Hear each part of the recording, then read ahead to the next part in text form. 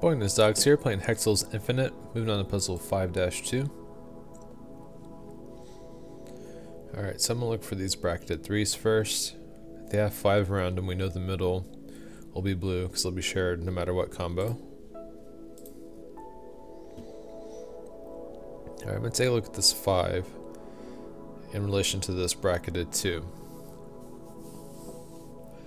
So we know that at least one of these two, there's a total of 6 around the 5, and only one of these can be eliminated. And so no matter what, we know that one of these two will be blue. And so if this were blue with a bracketed 2, we would have these two be blue. If it was this one, we would have these two. Either way, this outside one can be eliminated. And now with just 3 left, we know the center will definitely be blue.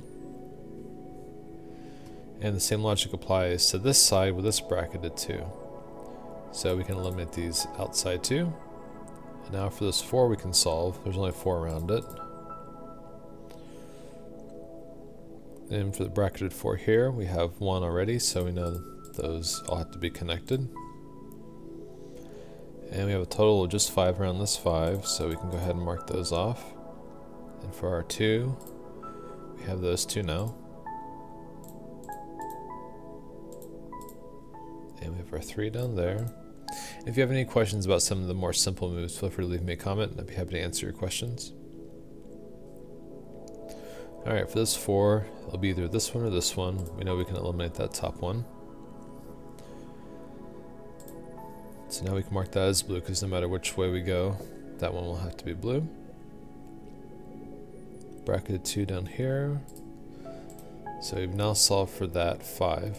Let's look at our 7. We have 1, 2, 3, 4, 5, 6, 7. So we can eliminate that one, solving for the 7.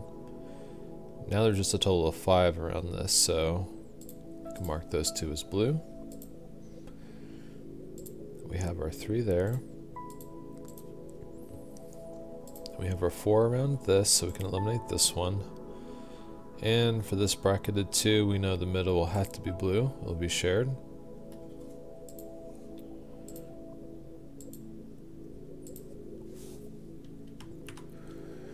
If we take a look at this 3, we already have 2 next to it. That means only one of these is going to be blue.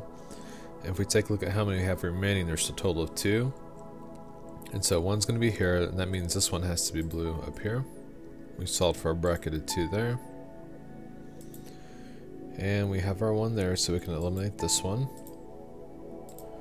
And that's how you get a perfect in 5-2. If you like this video, please like and subscribe. I'd appreciate it.